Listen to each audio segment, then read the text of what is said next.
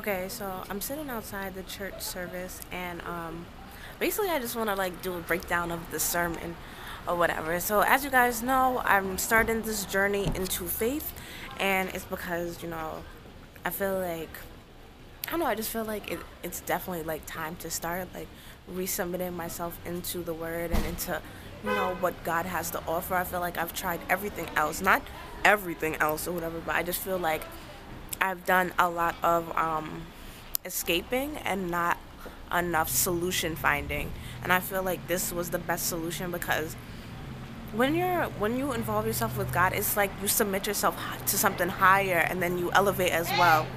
So today in the sermon, I have it in my notes. Hold on. Okay, so today we had a Oh, I go to Grace Baptist. No, this is not Grace Baptist. This is Grace Methodist Church in Queens. There are probably like a couple other churches like that in Queens. I'm not sure, but I'm going here with my aunt and her family because they're really like, well, she's really submerged in the Word, and then her children are my cousins and stuff. So I just wanted to go somewhere where I felt like you know the Word is like people really feel it. Like it's not just something like people just go and they're just like there. It's like everyone is really like involved in this church. So I wanted to be a part of that, but also I feel like I need to start visiting other churches as well. But when that time comes, I'll get there. So what the pastor was talking about in the sermon, he was talking about nibbling your way lost, and he was basically saying like there's this part in the Bible. I'm not really sure what it is, but it's a parable, and it talks about how a sheep ended up getting lost from the shepherd. There are like 99 sheep, and there's like 100 sheep, and this one sheep is nibbling. It goes from one little bush to another bush to another bush, and it's just grazing on the things on the food supply and stuff. But by the time it picks its head back up, it's no longer with the herd because it nibbled its way lost. And he compared us to the sheep who sometimes end up finding our way lost, not by intention, not by being rebellious, but more so just by the sense that sometimes we nibble, sometimes we dabble in other things. And when you dabble, sometimes it's a gateway into another lifestyle that you didn't intend for it to be.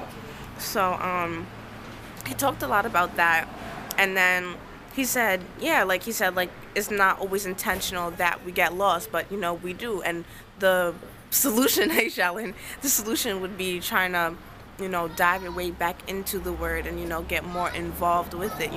But in order to do that, sometimes the people within the church have to find a way to connect with you, because sometimes you are a part of something, but if everyone else isn't helping you feel just as much a part of it as you feel a part of it, then you might lose interest. So I feel like he was also explaining how it's the people who are also inside the church, the faith that's inside of the church, they're part of the job of building the church is being transformed. And in being transformed, you have to remember that your mission is to bring people who are lost and bring people who are sinning, and well, who are sinners, we're all sinners, but to remember to include them in part of the journey. It's not something that you just have to do alone, or just because you're super righteous doesn't mean you have to not include people who aren't as super righteous as you. It's the part of spreading God's word is to have everyone involved, because God loves everybody, and if you love God,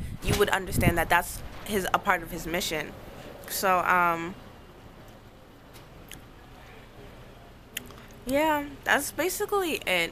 And he also talked about not oppressing others who are outside of the church or outside of a spiritual form, because I feel like ultimately to be happy, everyone is kind of looking for something that gratifies them, that valid whatever, makes them feel whole and complete. And I feel like a part of, if you're a church going person, if you're submerged in the Word, if you're interested in that lifestyle, then I feel like it's important to bring that to other people, and to kind of include them in that. So that's really it. I'm about to run some more errands and stuff. So yeah, it's really nice.